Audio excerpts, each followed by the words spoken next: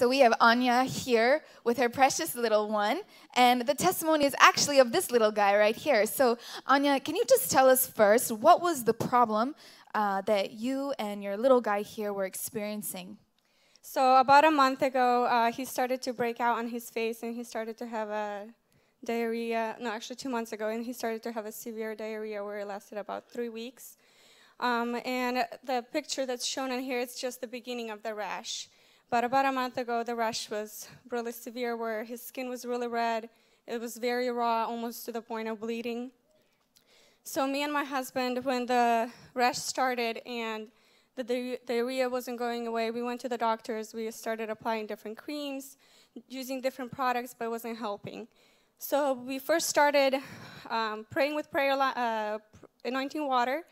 So we prayed for him because he was starting to be fussy. We sprayed anointing water on him, prayed with anointing water, and then so his diarrhea stopped and he became very happy. But the rash did not go away. It actually started to get worse and worse. So last prayer line, we joined the prayer line. We prayed for him with a prayer line, and a week later, actually the Monday, it started to ease up, and a week later, everything was completely gone, and he was completely cleared. Amen. Let's put our hands together for Jesus.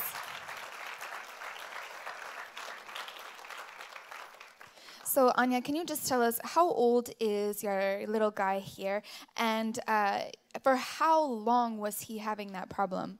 He's 3 months old today. The problem started when he was about 3 weeks old. So he started to have the diarrhea at 3 weeks old, and then the rash started to develop at 3 weeks old. At first, we thought it was allergy, baby acne, but then we took to the doctors because it kept progressing worse and worse, and the doctor's like, it's allergies. So we started to eliminate things from my diet, eliminating different products, trying different things, and it was just not helping. So it lasted for about a month, and that's when we came to the prayer line.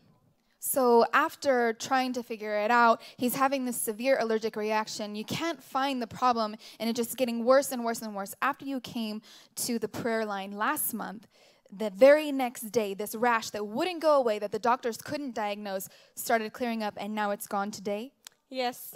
Amen. Let's put our hands together for Jesus. And Tony, can you come close? I just want you to get a really good close-up of this little guy's face. You can see here the difference. Here is just the beginning of the rash, as she explained. This is just the beginning, and it began to cover his whole face. But now, if you can put it up on the screen, you can see this little guy.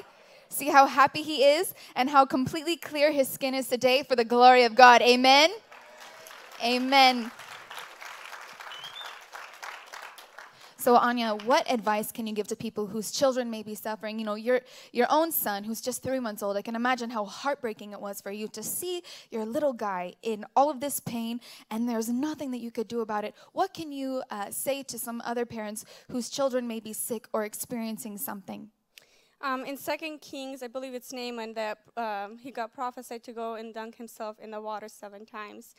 In the Bible, it doesn't say if he started to clear out the skin disease that he had. It started to clear out after the first dunk or second dunk. It took him 7 times to get his healing. We started with anointing water. It helped some, but the rash was not going away, and we resorted to prayer line. We did not give up. So, if you guys are suffering with things, diseases, don't give up. God does answer, and God is on your side. Amen. Let's put our hands together one more time for Jesus. Thank you so much, Anna.